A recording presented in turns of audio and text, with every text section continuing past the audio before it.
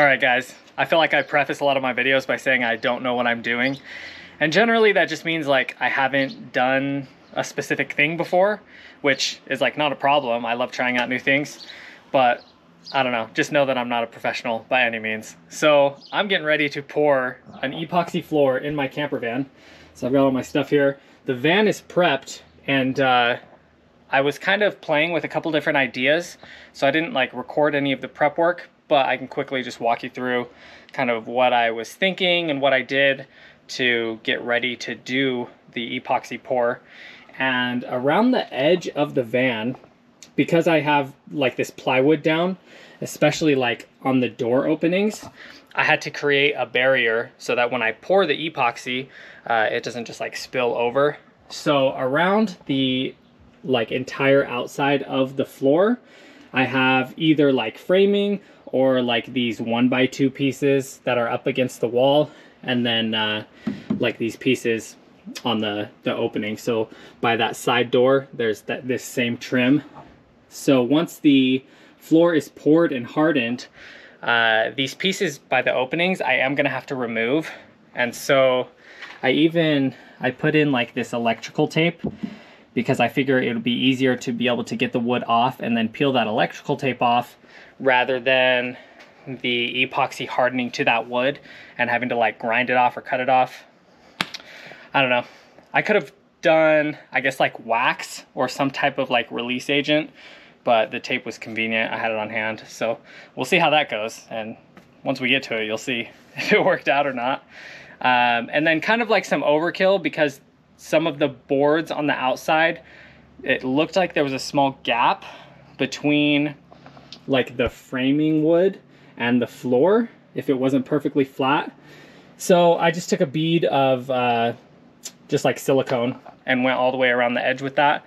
That way I don't have resin like getting into those cracks and like seeping out.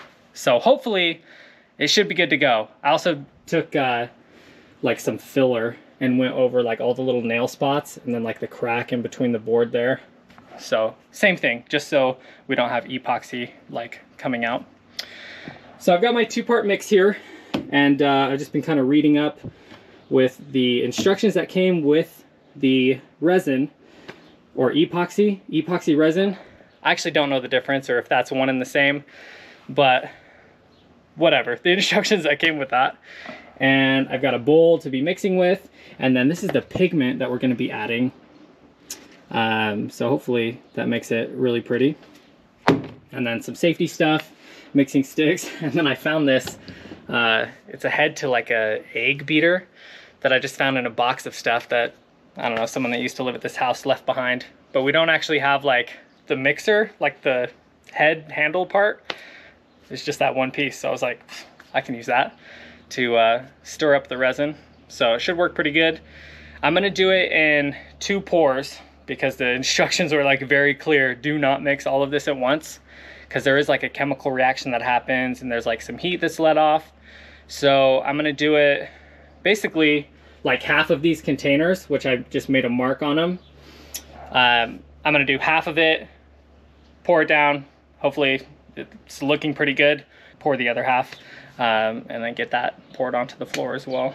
So I don't know, I'm new to this. We'll see how it goes. I've never done this before. I've watched a couple videos, and I'm sure I'll get questions like, why are you even doing that? I just think it's a cool idea. I've seen some people do them in like cargo trailers or like toy haulers. So normally I do like vinyl flooring, but I've done that so much, and I don't know, this just seemed like kind of a cool thing to learn, and it's a little bit more unique. You don't see it very often or at all, and maybe there's a reason for that, but I don't know. I figure if this doesn't work out, then I can just put vinyl on top of it anyways.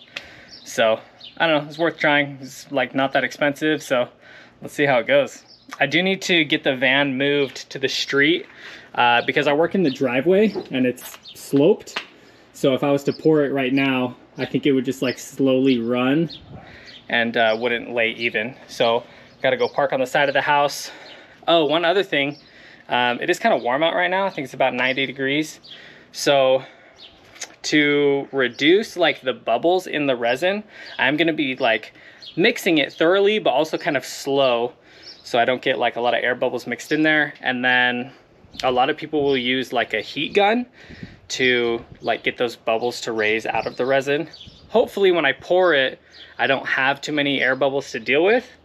It's also gonna set quicker in warm weather than it will in cold weather. So hopefully if there are some air bubbles, they kind of just rise naturally because of the temperature outside right now. But yeah, if I need to, if I really see like, oh yeah, there's like a lot of bubbles in that and they're not like rising, whatever, I do have a heat gun that I can grab and start like going over it. But I'm not gonna be, once it's like poured, I'm not gonna be able to reach like a lot of the middle section. So I don't know, we'll see what I can get to. It's basically just gonna be what's within arm's length. So let's get the van moved and mix some of this up and pour it. I have it parked on some 2x3s because when I first parked it, it wasn't like very level because of the gutter. So I don't know, it's pretty good now. It's not perfect, but I think it should work out great. So let's mix up the first batch. I'm gonna do, I found just from reading online that with the pigment, you wanna do, I think it was between 3 and 4.5 ounces per gallon of resin. So because this is 1 gallon total, each of these are a half gallon, and that is 5.3, I believe. Yeah, 5.3 ounces. So for each half pour, I'm gonna do just under half of the pigment, and I'm gonna add that to the hardener first, because the directions say to pour, how did it word it?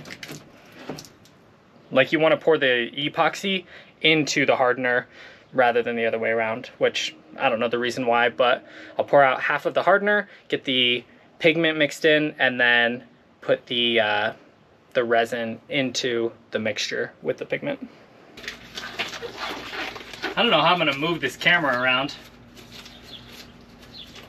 Like I don't know where I'm gonna set it in the different spots as I pour, but I don't know, we'll start with it there and then see how it goes.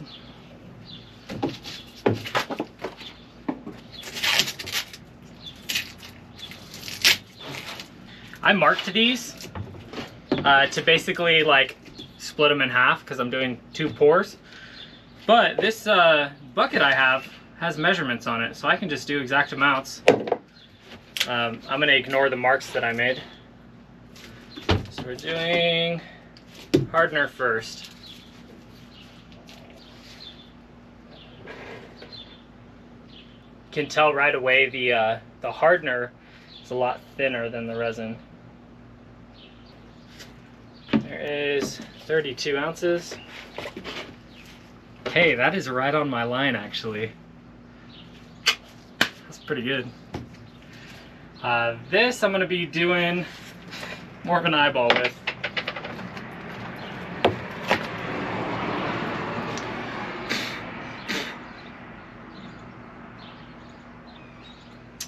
That is all over the place now.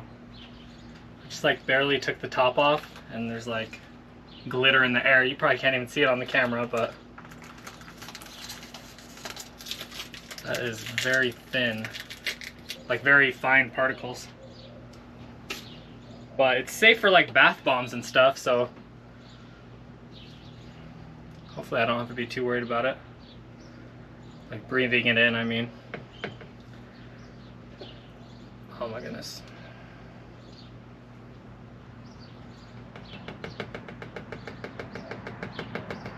I'm gonna start with the stick before I use the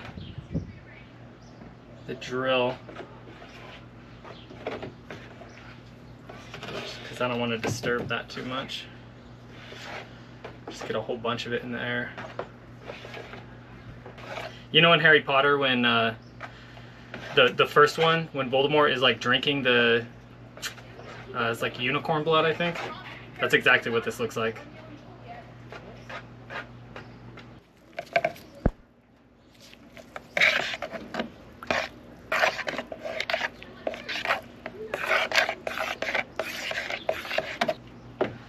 Alright, let's see how this does.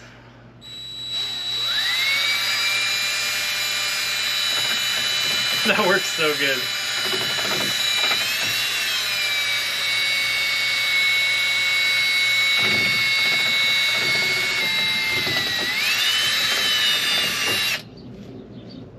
I feel like that's mixed pretty good. And it's gonna get mixed in some more once I put that hardener in, so let's do that. All right, once I get this mixed, you're supposed to mix it for 3 to 5 minutes and then let it sit for 3 to 5 minutes before you pour, according to these directions. Let mixed components stand in mixing cup for 3 to 5 minutes. This will allow for any bubbles to rise to the surface. All right. So yeah, I'm gonna mix it for 4 minutes because that's what 3 to 5 minutes means. And then let it sit and then start pouring.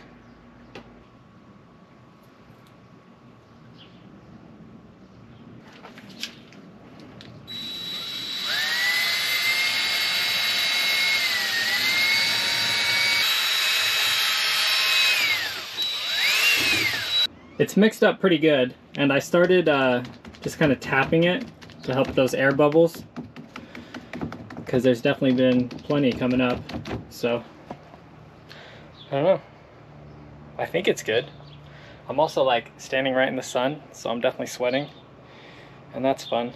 I don't think this is going to be enough to cover half this floor if I'm doing the whole thing with 2 pours. I don't know how far that's going to go, but if I need to get more, I can. Shouldn't be hard. I get this stuff on Amazon, so take like a day to get here. Then I just have to finish up tomorrow. But we'll see how far it goes. I gotta wait like another minute and a half probably before I start pouring that. All right, I'm going for it. Let's see how this goes.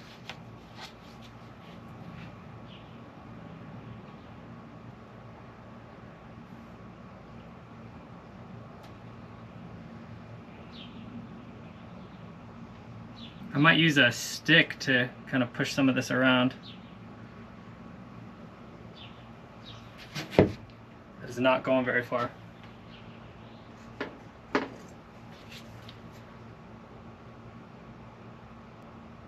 And it seems pretty thin, but at the same time, like it's going on pretty thick, it feels like. Like I can definitely move this around.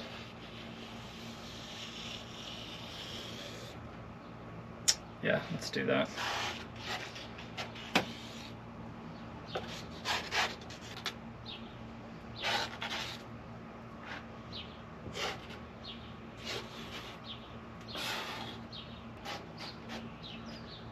I wish I had like a roller that like elevated it just a little bit. It could spread it like a consistent amount. All right, coming inside.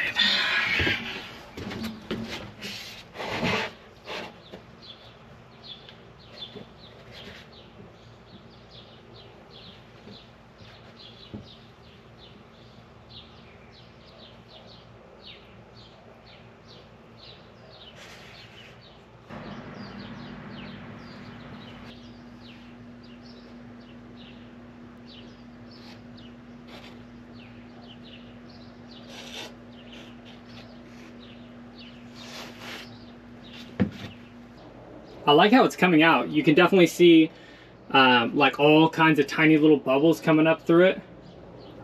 And it didn't quite go as far as I would like, but I'd say so far so good. I'm definitely sweating quite a bit. But let's get that other half mixed up and poured down. And see how far it'll go. My drill died, but I grabbed another one, so we're rolling. Same thing as the other batch, mixing it up for 3 to 5 minutes, which to me means 4, and then just let it sit for a little bit. I'm kind of peeking and see the floor. I'm actually just gonna set this down real quick because I want to see it.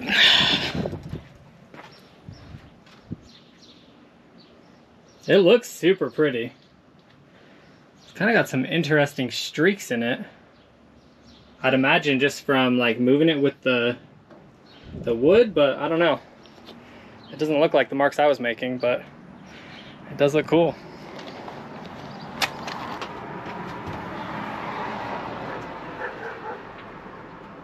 You could tell the van is slanted a little bit forwards because that's kind of like the way that the resin's moving.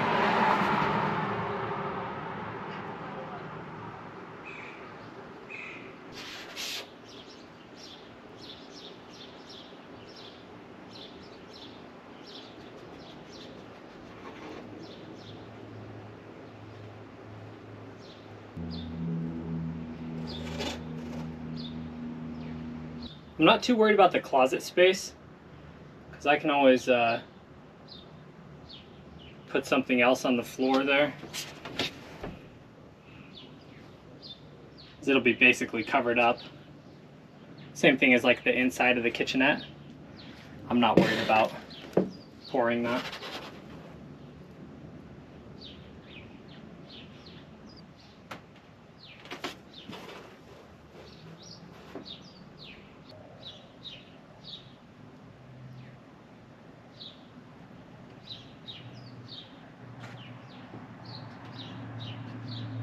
Hopefully with the next pour, when I get some more ordered, this is kind of seamless. I don't know if spreading it out thin would help with that, but I don't know, we'll see. Alright, I think that's good. Oh, you can definitely see in the back, that's like smoothed out really nicely. The spots on the kind of the edge of that, I basically just smeared out. So, like I was saying, hopefully when I do this final piece, that last pour, it just kind of blends seamlessly with that, because this is going to be set by the time I get the other stuff in the mail. So, it is looking really nice though. I know the sun's kind of throwing it off, so it looks different up here than in the back, but I think that's laid down really nicely. I mean, it does have those streaks in it, but we're just gonna say that's part of the design. There is a little bit of a divot right there because of where the two pieces of plywood meet. And maybe I just scraped it too much over that. But when I do the final section, I might put a little bit more there too, just to cover it up, because you can still see like the wood through it. It's gonna take 24 hours to cure. We'll see how long it takes me to get resin, hopefully with Amazon Prime. Not that I'm plugging that, but that's where I'm getting it from. Hopefully I can get it here pretty quick, and then I'll do that final pour, show you how it looks. So it's been 2 days since the last clip, since I poured the floor. I was able to order more resin the same day and pour the last section that night. So here's how it turned out. Overall, I'm pretty happy with it. The issue is there's like a distinct difference between like the section that I poured and then let kind of dry for a couple hours, and then the last section that I poured. I mean, visible, as well as like you can feel the bump. It also kind of settled in one spot. You can see like there's a color difference from like here and here, because the van was like slightly angled. So as it like hardened, it was still kind of moving into this corner. So I mean, it shifted more than I expected it to. I knew the van like wasn't like completely level, but I think the biggest issue was just doing that last pour after this section had hardened. So what I'm gonna do, oh, and I guess I can show you the back too. Overall, I think it turned out super pretty, and it's I mean, I've walked on it and it's solid. There is like, you can see the crease from where the boards met because they weren't completely smooth. But the back section I'm not too worried about because that's gonna be under the bed. But for up front, I'm gonna pour another batch just to get that all like evened out.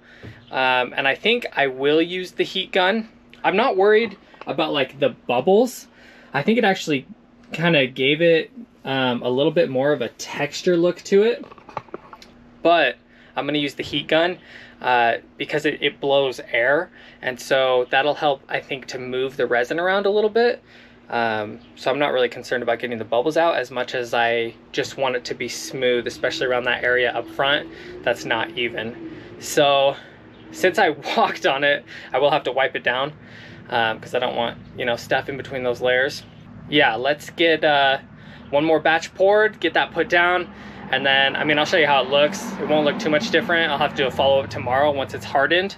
But overall, I'm pretty happy with how it's turning out.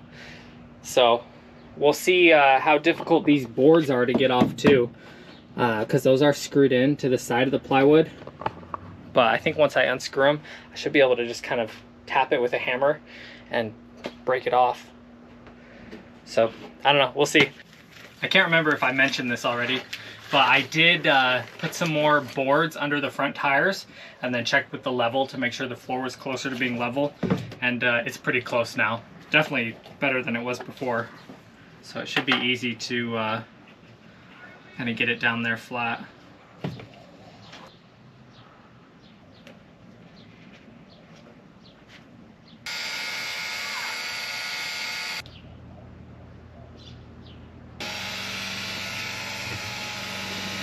All right, round two. I guess I'll just pour it, come out the back, and then I've got the heat gun just by the door right there, and I'll use that to kind of push around any that I need to, I guess. And then I'm still using a stick like I did last time, just to help spread it.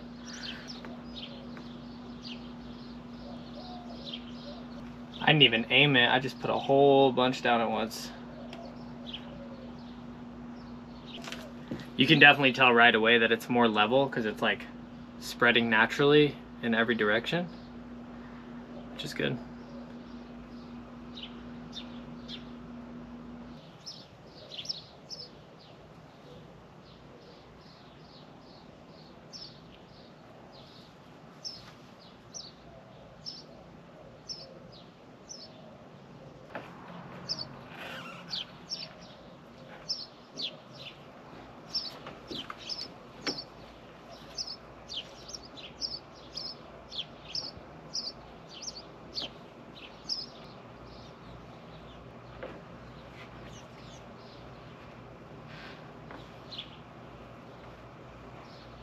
I don't know exactly how this is supposed to work, but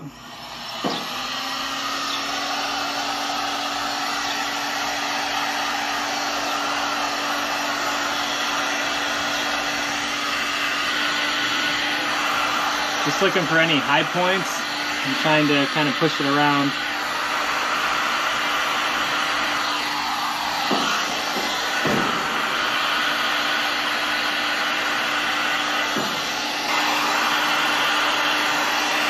Seems to be working pretty good, but since I don't know exactly what I'm doing, I guess I can't really say. Looks cool though.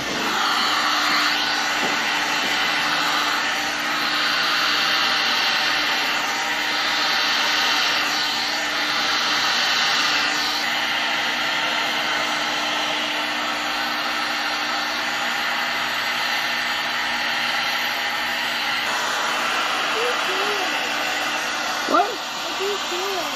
I'm making a cool floor inside my van. Where?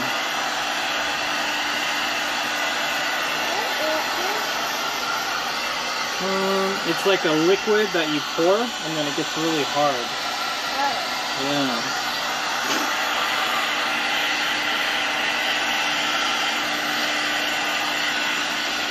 I think my camera cut out at some point yesterday, or it was like already recording and I hit record again, which then like stopped it. I don't know, so we'll see what I have up until this point. The last clip would have been from yesterday, so the floor is like completely hardened again, and definitely more of a marble look compared to when I did it the first time. Because of using the heat gun and like pushing it around, I have like this weird glob spot here where I think I was just heating it too much and trying to move things around to cover up that initial like kind of uneven spot, whatever we're calling that. But overall, I'm super happy with it. It looks awesome.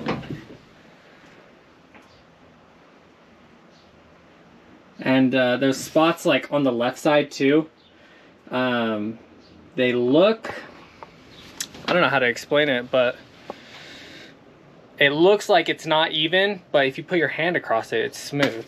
So I don't know, just something from the multiple layers that I put down, I guess. I will say that one of the things that I've definitely taken away from this is I should have done my due diligence on like how much space I could cover with the amount of resin that I got, because I definitely would have gotten more initially. And also if I had done this before, I would have known, oh, I should just pour the whole floor rather than like doing 2 separate pours, because that's what the instructions said. But I feel like I definitely could have done a bigger batch, done the whole thing all at once, done it thicker, and then it would have like spread itself even. Yeah, also like having the van completely even for the initial and only pour would work a lot better than what I did. But regardless of that, I mean, you can definitely see like the imperfections, or I don't know how well you can tell on the camera, but you know, there are some spots that aren't completely smooth. And I mean, this section you would have seen during like after the initial pour, because that was done as one of the first sections. But anyways, I'm pretty happy with it. I think it looks sweet, and it's definitely unique. So I will end up putting like a small rug by the side door. That way when you come in, you have something to wipe your feet off on, or just take your shoes off and leave them there, whatever. But I still need to take these boards off of right here and then off the side door. So let's grab a drill and hopefully those come off pretty easy.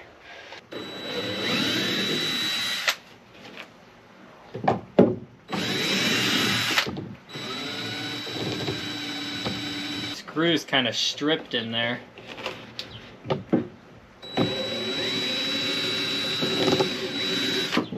A couple of them are coming right out, and that shouldn't be an issue, because if it's spinning freely, then I should still be able to pull on the wood.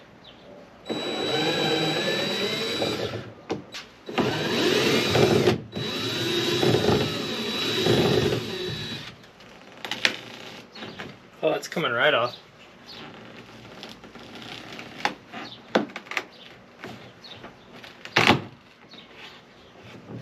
Ah.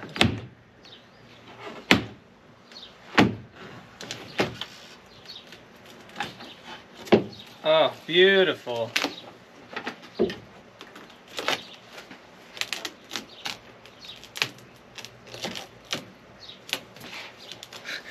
That worked so good. There is a tiny bit of an edge on here, but that's all right. I can just file it off. I don't know if you can tell, but yeah, there's a little bit of an edge. So that's gonna get a metal trim piece going across it. I had a couple pieces of the board kind of stick to it, and also some of the resin got in between the wood, but it didn't drop down on the actual van. That came off pretty nice though. Like, it wasn't too difficult. Some of those screws, they were mostly pulled out. I just couldn't get them all the way out of the wood because it was just like cut up in there. Let's get that side one. The side one I had to put on a little bit different. So this one is screwed in from the top rather than into the side, because I couldn't get the door closed with it in the side.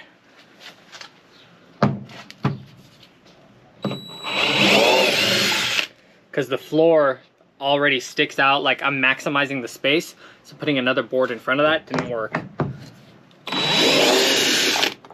And I didn't want to leave the van open just like on the street.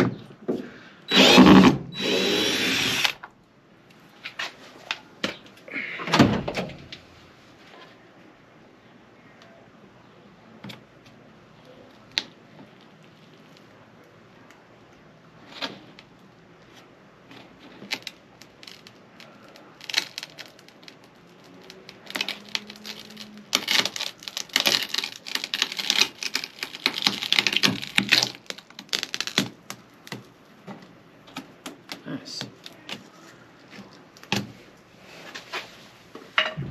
Oh, you can see the resin is like so much thicker in this corner because of how the van was initially sitting. So it like sloped into that spot.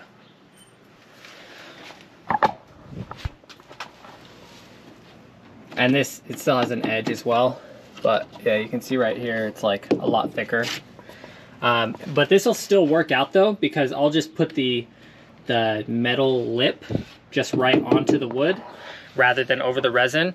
And I'll still have to file that down as well, just to make it smooth with that metal that I'm putting in. But it came off nice. I'm glad that worked. And then this board as well has to come off. And that's pretty loose.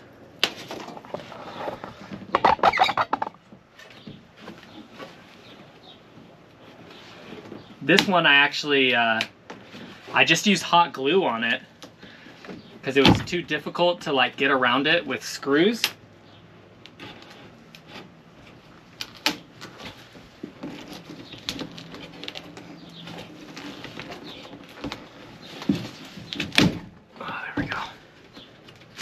I mean, as far as functionality goes, that's so nice. Like, it stayed on really great, but also it was pretty easy to remove. I'm really happy with that. Oh, beautiful. That electrical tape's just coming right off. That worked so nice.